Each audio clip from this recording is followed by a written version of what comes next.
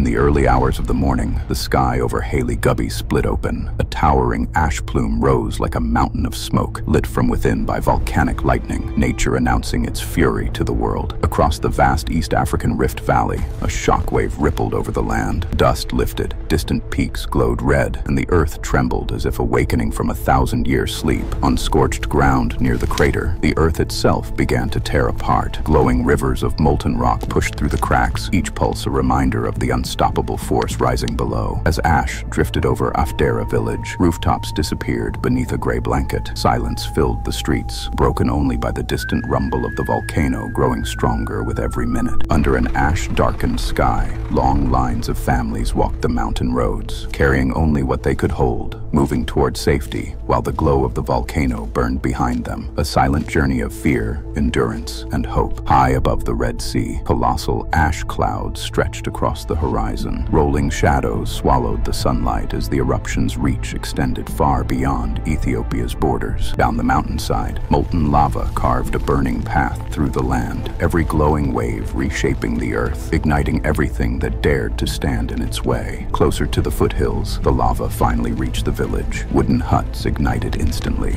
fields burned, and homes collapsed under the unstoppable wave of molten rock. A community swallowed by fire in minutes. When night fell, the sky turned the color of fire. A red glow illuminated villages, fields, and mountains, painting the darkness with the fury of the volcano. Across the grazing plains, ash drifted like a storm. Animals stood frozen in the swirling haze as the land they knew transformed into a silent gray wasteland. As the eruption slowed, glowing lava hardened into black stone. Smoke curled from cooling cracks, marking the birth of new land, forged in fire.